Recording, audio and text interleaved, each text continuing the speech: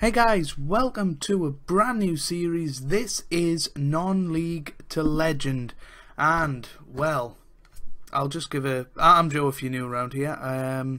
I'll just give a quick synopsis of what Non-League to Legend is. You take over the club in non-league that is closest to you geographically, where you live in real life, and that for me is Gateshead. I go through every day on the way to uni. And yeah, basically you're not allowed to use the player search screen, so this one here, you're not allowed to find players like that. You've got to merely use players that you have scouted, that your scout team have produced, so you have to look at those, and yeah, you just have to go through the leagues. You move by applying for jobs. I mean, you can stay with one club for forever and try and win the Champions League, but you just go as long as possible, but keep it realistic, and yeah, it'll be a big challenge for me, but it's something that I've been inspired to do by Lelujo FM. I'll leave his channel in the description. He's a very fast growing YouTuber in the FM community, and he's probably my favourite FM YouTuber. He's done this the last couple of years, the Non-League to Legend, and it's been thoroughly entertaining, and it's inspired me to give it a go myself. Sunderland Project, I haven't had as much motivation to do, to be honest, but yeah, we'll get straight into it. So Gateshead is the club that's nearest to me geographically. It's just over the bridge from Newcastle, if you're familiar with the Tyne Bridge. That big green bridge that goes over the water. Yeah, that's the bridge that connects Gateshead and Newcastle. So it's quite a nice town, you know. It's quite little, but yeah, the Metro Centre you might see there, Into Metro Centre, is the biggest shopping place in Europe, I believe. So that's in Gateshead, and that's quite a cool little thing. So the objective is to get from being a bare bones manager, if you look at my profile, humble beginnings in South Shields, 35 years old. All the stats are down at the bottom because I've only got a National C licence and I was a Sunday League footballer. So all of the stats are down, and we'll just see what happens. Gateshead, they're an alright club. You know, if you look at the last few years, they're always up there in the conference, or National League as it's known now. So the objective will be to keep that going, try and get into the playoffs maybe this year, but we'll have a look at what the board expect us to do. Let's go to the meeting then. So let's get started. They've been around for a while. Cool. As the philosophies, yep. We'll delay that till the afternoon because you don't need to see that on camera. So there we go, we're on £775 a week. So humble beginnings in terms of wage. We've only got a 1-year contract, so we need to impress this year, otherwise they're just going to get rid of us. We've got Sam Johnson in on loan apparently, no injuries. Responsibilities, that's okay. We'll sort all of that out.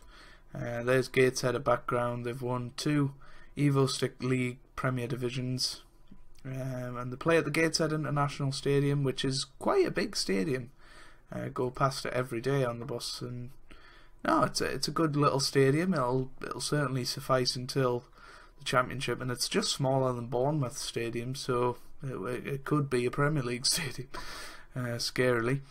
But they want us to finish mid-table. That should be fine. FA Cup first round, FA Trophy third round.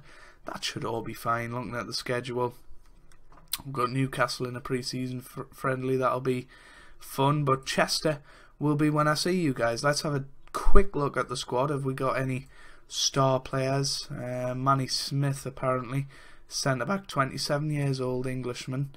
Yeah, he's been knocking around for a fair while. He's been in League One up until 2014, and then went down to the National League for the last couple of seasons. So he's got experience and he's pretty good.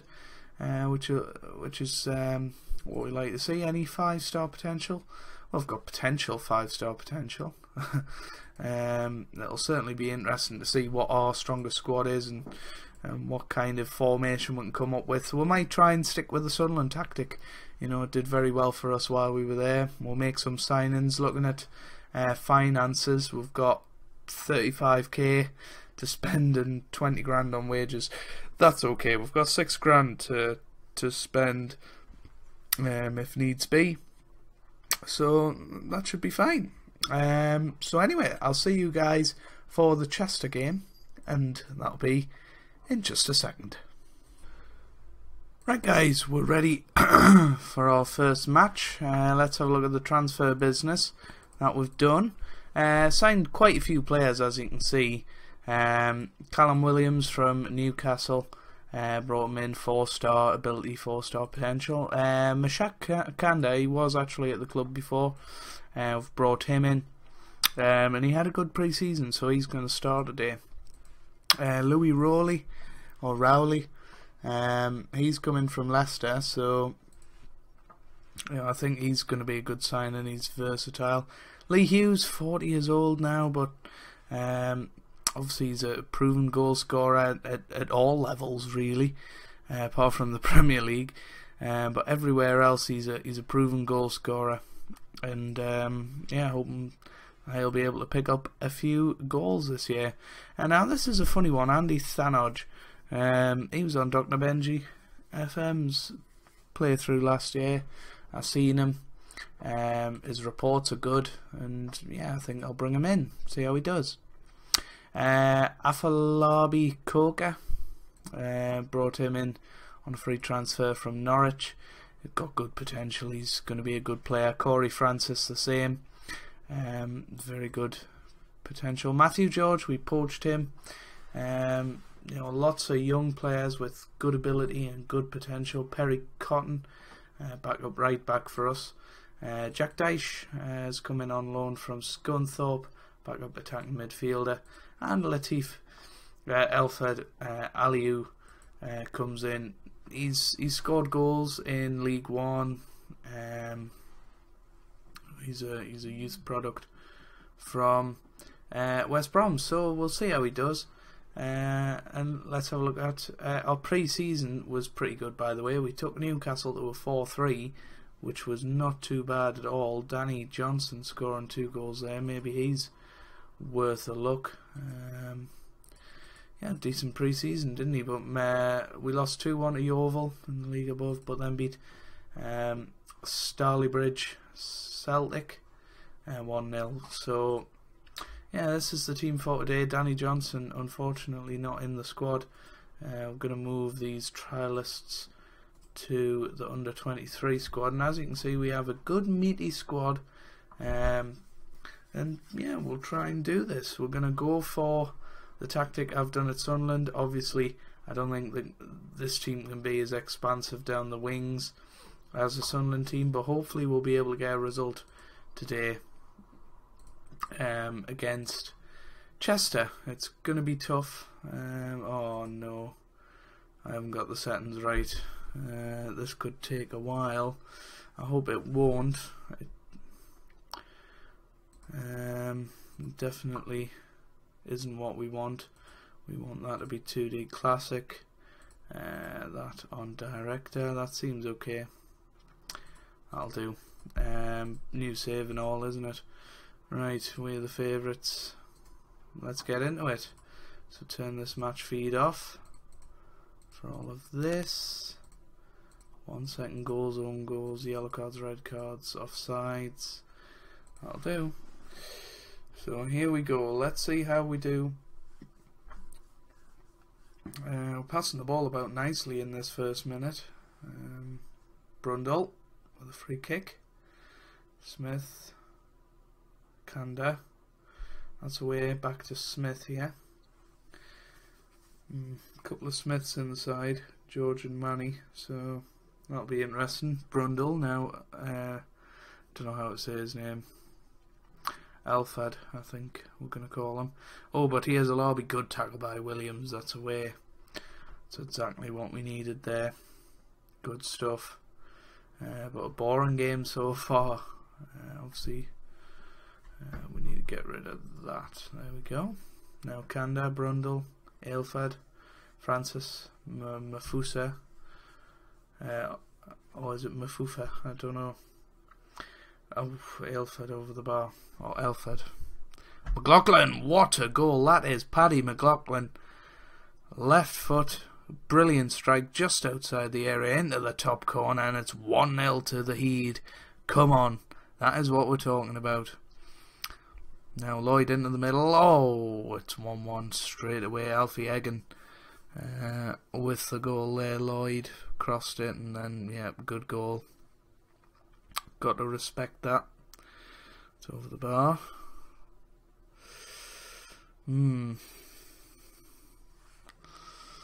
So, half time, 1-1. Difficult to tell how things are going at the moment, but we'll certainly see how they go in the second half. Maybe make a couple of changes. That was dangerous, very, very dangerous indeed. Yeah, Howard. Now Smith, that's back. Now here's Smith, Elfad. Smith forward to Kanda, I think his name is, isn't it? McLaughlin into the middle, over the bar by Smith, unlucky. Time for a change, methinks. We're going to bring Lee Hughes on and play him as an advanced forward. See what he can do. Proven goal scorer. Brundle over the bar. Hogan's having an absolutely horrendous game. Club captain Lee Hughes with a shot off already. McLaughlin into the middle. So away. Here's Shaw.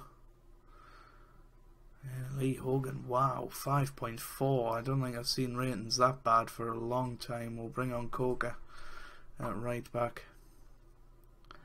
Smith not having a good game either.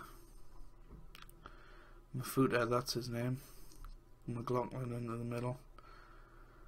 Lloyd. Oh no. Skinned. Oh dear.